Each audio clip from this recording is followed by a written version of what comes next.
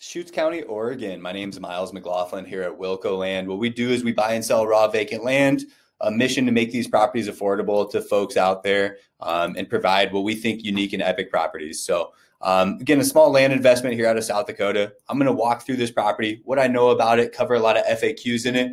I do want to start the video like all my other videos saying, hey, this is not real estate advice. This is not legal advice. I'm one of the owners of the property, simply sharing my opinions and thoughts on the property from my time and experience in the industry. So going through these photos, sharing kind of some aerial imagery. This is an area down by Lapine and Sunriver, Oregon in Deschutes County.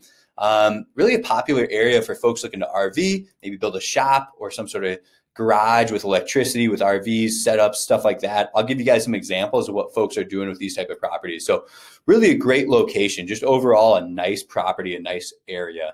Going into this listing a little bit more, we're really close to Bend. We're right by the Deschutes River and the Little Deschutes River. I do want to say something in the past, back in 1992, and things could be different, this property failed a septic test, right? You may be able to get maybe an above ground system approved, sand filter system, maybe a mound system, something like that. Maybe there's new technology out that, this is 20, 30 years down the road now. We're 20, 30 years down the road. The soil, the landscape, the drainage of this property could have changed. We have not done any additional information on this denied septic evaluation back from 1992.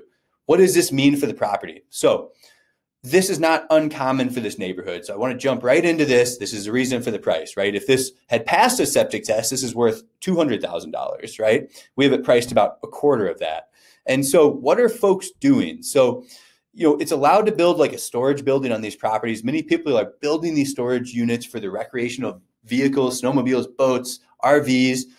You could do another perk test to potentially build down the road. Maybe there's technology that comes out in the future that allows you to have some sort of sewage disposal system for living there permanently. But let me just show you some ideas. So I pulled these off Zillow. Here's what folks are doing with these type of properties out here that fail septic systems. This is one of them, right? This is sweet. I mean, they're just putting together RV pads with these properties. Let me pull up another one.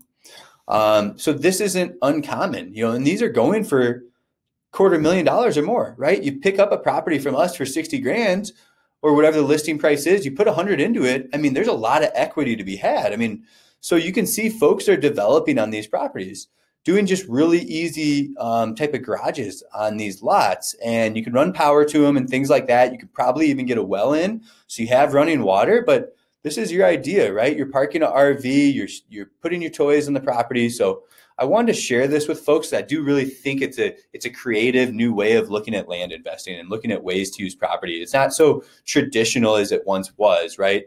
People are getting creative with land investments in these really great locations like Bend, Oregon. I do have it pulled up. I have Zillow pulled up here too, just talking about the market a little bit. You can see our listing here on Zillow for $59,500. Obviously, like I mentioned in this video, we're open to cash offers. We'll offer seller financing. 13 days on Zillow, a lot of activity here. So you can see we're the lowest price on the market. We're doing that for a reason. We're in the business of selling land fast. Again, this is a great, what I call recreational land investment outside of Bend, Oregon. I'll pull up the location on a map for you here. You can see Bend, we're between Bend and Lapine, like in Three Rivers in Sunriver, Oregon. I'll pull it up here on Onyx Maps. This is my favorite app to use for land viewings. So I really recommend using Onyx Maps. All you're using this is the GPS coordinates. You can see if I zoom in here, this is some sort of garage that's been built on this property. You can see folks are using these type of properties for storage, garages, shops, RVs, things like that. So again, I think our lot is this more in Douglas. So we're looking at half an acre. Just picked it up recently off Kingsburg Road out here in Deschutes County, Oregon. That's all I've got to show on the property. If you want to learn more about the zoning, I do have a link to the zoning website right here.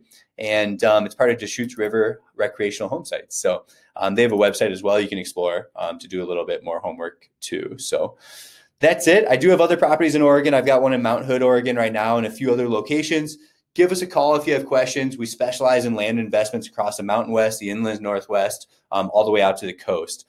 So 605-299-5553 is a good way to reach us. Again, Miles here at Wilco Land sharing a new Deschutes County property with you. Thanks for tuning in.